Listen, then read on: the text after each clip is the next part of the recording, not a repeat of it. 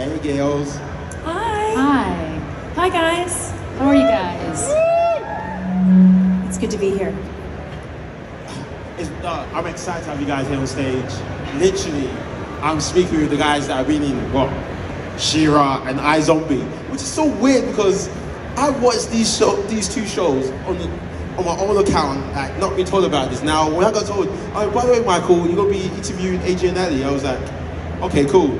She goes, do you know who they are? I went, no.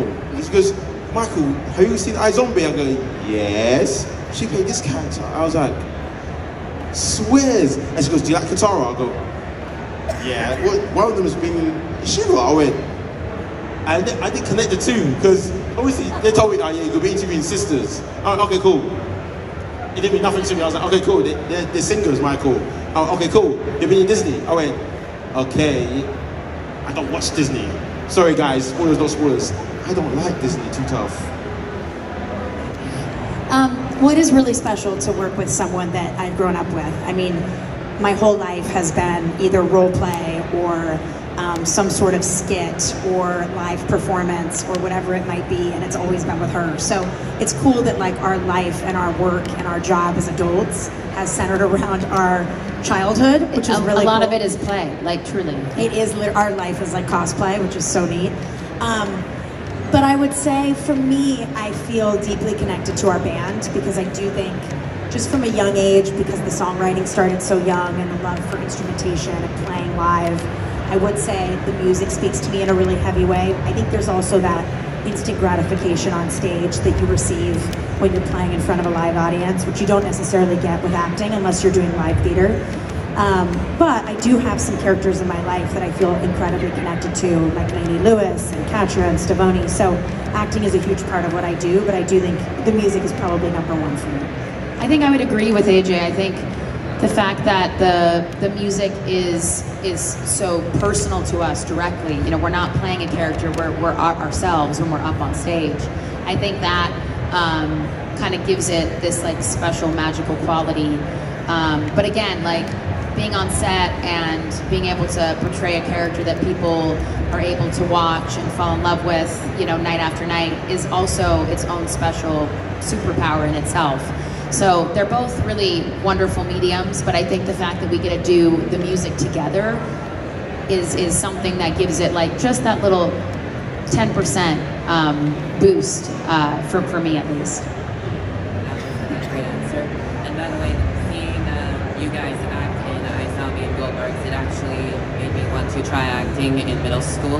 In fact, I act, and my sister actually started music in middle school thanks to your songs. And thank you, that's so cool. Thank you for beautiful. sharing that story. yeah, and for my audition in Music Man, I actually revised a line Lainey Lewis did with Barry Goldberg in the Goldbergs. Oh, I love that. Thank you. Yeah, It's amazing. Yeah, and I also did a scene with iZombie with you acting alongside Rose, the lead actress, and let's just say it changed my life, and I wanted to try acting.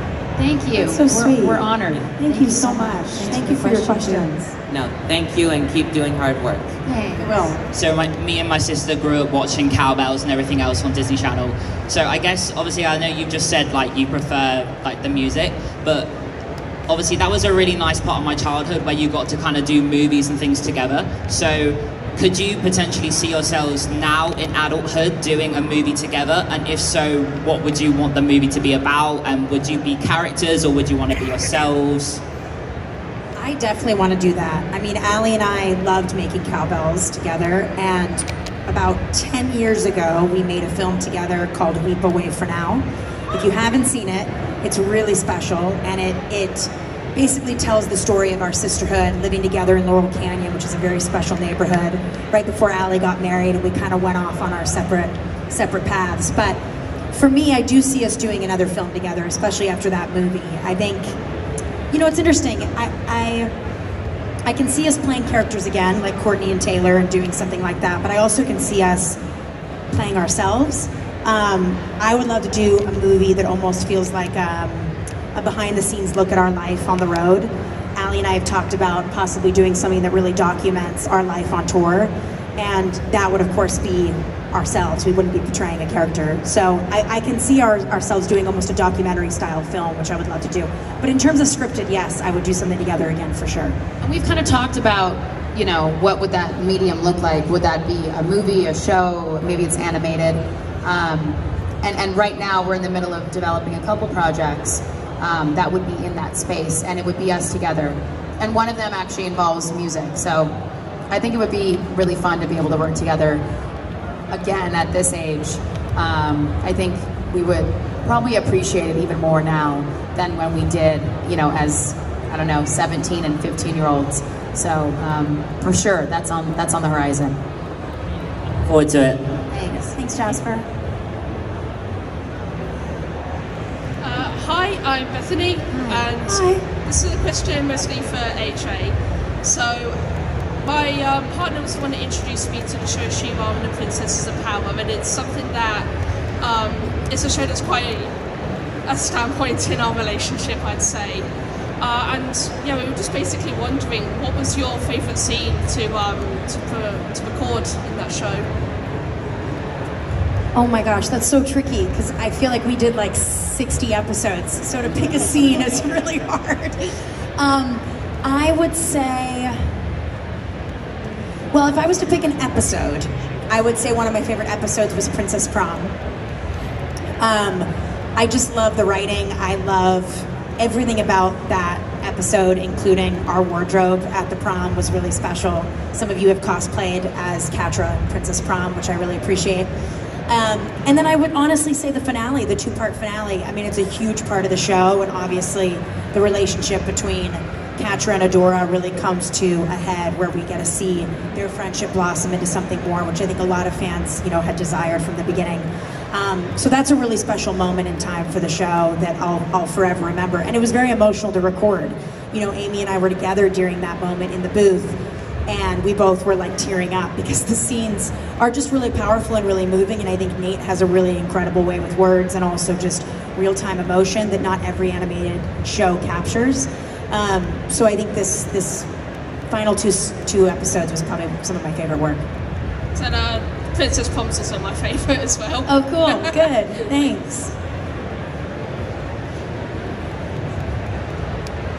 Hey guys. Hi. Ali, I loved that you said, in terms of making music, you're making up for a lot of lost time, because as you know, same. So I'm really excited to see you guys live next year. And obviously, like, I'm particularly very excited to hear live Potential. But I was wondering, for each of you, which song do you get most excited to perform live? Most excited to perform live.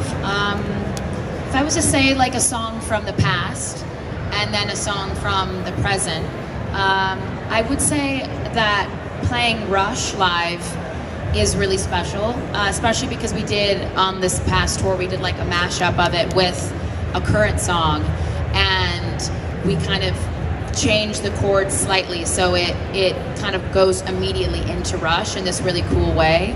And now it almost feels like that's the way that Rush should kind of always be played live. So I would say that song from the past, and then a song from the present. I really enjoy playing a song called Sunchoke live. It has a lot of love from like the fans, specifically around that song for whatever reason. And maybe if like I had known that people would love that song so much, we would have maybe put it out as a single. But yeah, I think those two for me. Yeah, I think for me, on the last tour, Aly and I started playing Division for the first time live in a long time. Obviously that's from the Insomniatic album, and that to me is a really special song. There's a moment where Aly and I are both on the piano kind of doing like a dual part, which is really a lovely moment in the show, and I think vocally it's a really powerful song. And then when it comes to like the newer material, I would probably say the song that I love playing live the most is Break Yourself.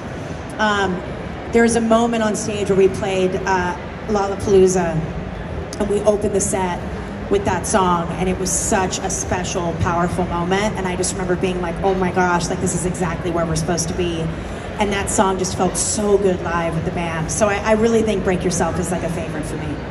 Actually watched that last night. Yeah, amazing. I also loved your mashup you did with Symptom of a Touch into Am I Alright? Oh yeah. Beautiful. Thank you. Anyway, thank you so much, guys. Love you. Thank you. Just specifically AJ, like your character is so like important to me. Like I've got like tattoos from Shira. I've got like it's just so meaningful. When I listen to a lot of your guys' music, I end up relating it a lot to like Katra and like other characters. I was wondering if you've got any specific songs that you think represent like the characters you play, or like if you had to choose a song from yourself, like what would you like play, I guess? Wow, that's a really cool question. Like a song of ours that kind of represents maybe how I feel about Katra. I think from the Touch of the Beat era, I'd probably say Don't Need Nothing. Because I think that lyric, a touch of the beat gets you up on your feet, gets you out and then into the sun, is something that Katra would need to hear. I think there was a moment in time where she just was kind of living in her own sadness and not willing to really think about what life is like outside of that. And I feel like that song would be like an encourager for her. It's a really cool question. And if you, for any of you guys that did have questions, I know we didn't get to, but come by the booth and ask it. We would love to answer, for sure. Thank you guys, you've all been great. Take care. Thank you. Thanks so much for your time. And we'll hopefully see you out on the road. Thank you guys for watching this video. If you like what you've seen, give the video a thumbs up and subscribe today and turn on the notifications to be notified on new videos. And I hope to see you on the next video. Bye.